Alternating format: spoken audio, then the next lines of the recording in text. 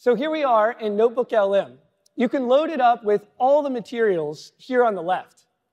In this notebook, I've been using it with my younger son, and I've added some of his science worksheets, a few slide decks from his teacher, and even an open source textbook full of charts and diagrams. With 1.5 Pro, it instantly creates this notebook guide with a helpful summary and can generate a study guide, an FAQ, or even quizzes. But for my son, Jimmy, he really learns best when he can listen to something.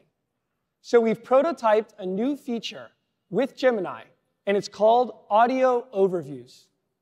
Notebook LM is going to take all the materials on the left as input and output them into a lively science discussion personalized for him.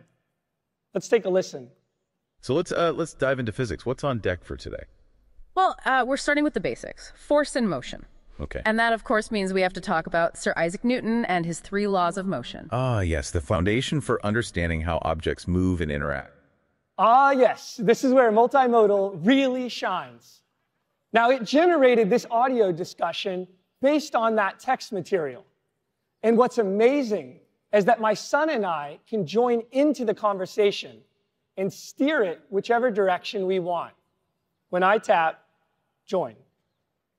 Hold on, we have a question. What's up, Josh? Yeah, can you give my son Jimmy a basketball example? Hey, Jimmy! That's a fantastic idea. Basketball is actually a great way to visualize force and motion. Let's break it down. Okay, so first, imagine a basketball just sitting there on the court. It's not moving, right? That's because all the forces acting on it are balanced. The downward pull of gravity. Pretty cool, right?